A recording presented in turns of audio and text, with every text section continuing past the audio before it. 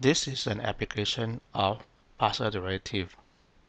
The dimensions of a rectangular box are of length x, width y, and height h.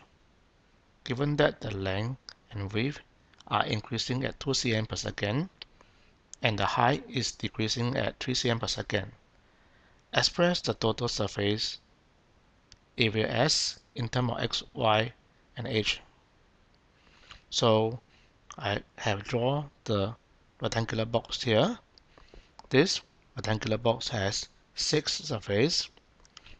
Now the top and bottom surface area is xy, so there are 2 of them, so 2xy.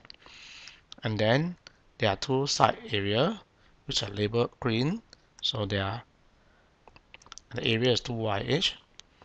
And then there are 2 side surface color red, so this is red called 2x each.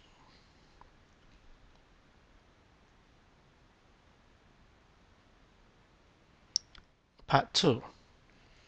What is the rate of change of S when x equals 10 cm, y equals 8 cm, and h equals 20 cm?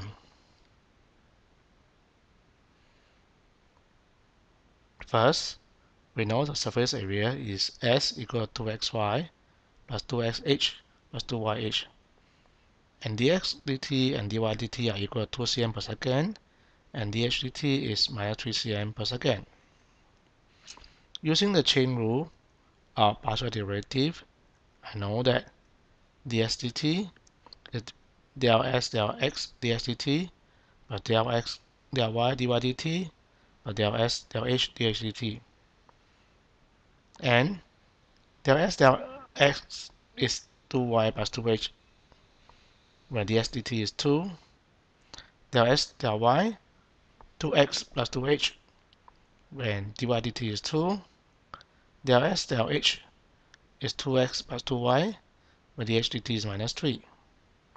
Substituting the value of x, y, and h into the expression, I find that the rate of change of the surface area is 124 cm squared per second.